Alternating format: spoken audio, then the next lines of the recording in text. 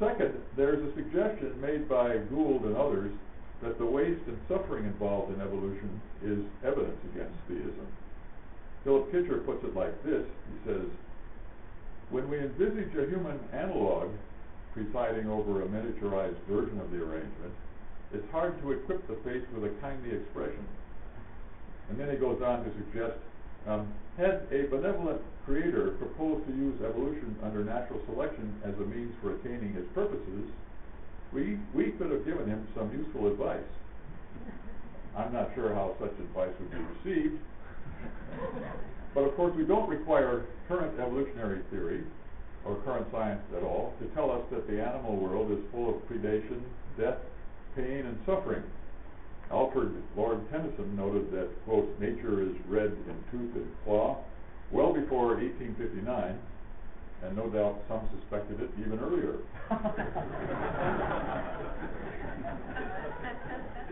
Still, current science gives us reason to believe that suffering and death have afflicted the human and animal world for a much longer time than was ordinarily thought before the 19th century. It has therefore given us information about the extent and duration of animal suffering, including human suffering. The first thing to see here, I think, is that this is a special case of the so-called problem of evil, a problem that is alleged to afflict theistic belief. Sin and suffering do indeed constitute a problem or perplexity for theism, although it may be hard to specify precisely what the problem is. Most atheist thinkers have given up the idea that the existence of sin and suffering is logically incompatible with theistic belief. Some kind of inductive or probabilistic anti-theistic argument is presumably what's at issue. It has proven surprisingly difficult, however, to give a really plausible statement of a probabilistic argument from evil, and as these arguments become more complex, they also seem to become less convincing. Surely, however, sin and suffering and evil present some kind of problem, or at least perplexity, for theists. The existence of so much suffering and hurt in God's world certainly seems to call out for an explanation of some sort. And what current biological science adds to the problem is that predation, suffering, and death have been going on for a very long time. But does this put any additional pressure on the various theistic or Christian responses to suffering and evil?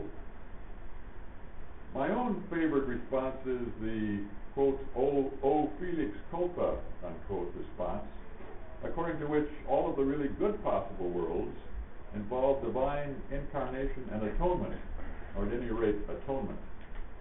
But then all of the best possible worlds also involve a great deal of sin, and as a consequence, a great deal of suffering. Some of this suffering is on the part of non-human creatures. Christians think of suffering, both human and non-human, as due in one way or another to sin, although not necessarily to human sin. There are also Satan and his minions who may, as C.S. Lewis suggests, be involved in one way or another in the evolution of the non-human living world. But learning that sin and suffering have been going on for longer than we had originally thought shouldn't raise any additional difficulty for the O felix culpa response. Suppose we learn that our world, with all its problems, heartaches, and cruelty, will endure for millions of years before the advent of the new heaven and the new earth. That wouldn't have much bearing, one thinks, on the viability or satisfactoriness of this response to evil. The new heaven and the new earth, after all, will exist for a vastly longer period than our current sad and troubled old world. Officially, at least, it will be such a long period that the length of time our current sad and troubled old world exists isn't any proportion of it at all. But the same goes, I should think, for our learning that our world, with all the ills it's heir to, has gone on for much longer than originally thought. Current science shows that suffering, both human and animal, has gone on much longer than previously thought, but it doesn't thereby diminish the value of Christian responses to the problem of evil, and in this way doesn't exacerbate that problem much, if at all.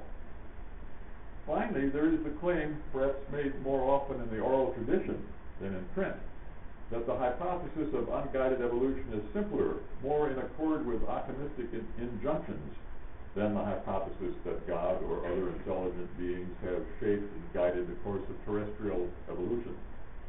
Here 2 points are relevant. First, even if unguided evolution is more optimistic than guided evolution, it isn't at all clear that the former is, all things considered, superior as a hypothesis to the latter. It involves fewer kinds of beings, yes, but that isn't the only relevant consideration. Another is their respective likelihoods, that is, the probabilities of the living world, more exactly, the variety of the living world, coming to be by way of these two hypotheses. Let D be the proposition that the variety of the living world has come to be by Darwinian processes, E the relevant biological evidence, G the proposition that evolution is unguided, and U the proposition that is guided, and U the proposition that it is unguided. Then our question is which is greater, the probability of D on E and G, or the probability of D on E and U? It is, of course, overwhelmingly difficult to make anything like reasonably precise judgments here, but perhaps we can make sensible comparative judgments. Consider first P of D on E and G. Clearly, God could have created living things by way of natural selection, causing the right mutations to arise at the right time, preserving the relevant populations from disaster, and so on. He could also have allowed other intelligent creatures to be involved in the whole process. Again, it is overwhelmingly difficult to estimate the probability that this is the way in which it has in fact happened, but P of D on E and G is perhaps not terribly low. What about P of D on E and U? Going all the way back to St. George Mivart, critics have expressed serious doubts as to whether the eye, for example, could have come to be by way of unguided natural selection operating on random genetic mutation. Could, that is, apart from absolutely stunning improbability. The eye, the mammalian brain, and other organs remain difficult problems for unguided evolution. But the really hard problem here for unguided Darwinism isn't the development of macroscopic organs such as eyes and hearts. The heart problem is rather at the microscopic, molecular level, the stupefying complexity of the living cell, both prokaryotic and eukaryotic. So, for example, Bruce Alberts, who's president of the National Academy of Science, when he wrote this, says, nearly every process in a cell is carried out by assemblies of 10 or more protein molecules. Indeed, the entire cell can be viewed as a factory that contains an elaborate network of interacting assembly lines, each of which is composed of a set of large protein machines. It's only in the last half-century or so that this enormous complexity has come to view. The eminent scientist Ernst Haeckel summed up 19th century opinion when he declared the cell, quote, a simple little lump of albuminous combination of carbon. Of course, it's widely assumed that in fact the cell must have come to be in that fashion, but there's little by way of serious argument for the conclusion that its coming to be in this way is less than prohibitively improbable. On the other hand, as I said above, Michael Behe has proposed a serious and quantitative argument for the opposite conclusion.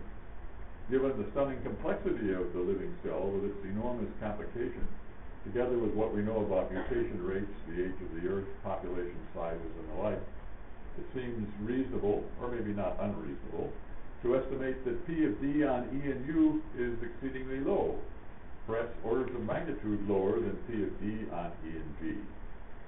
If this is right, then even if we think U as an explanation is optimistically superior to G, it is inferior to G in that the relevant likelihood is lower.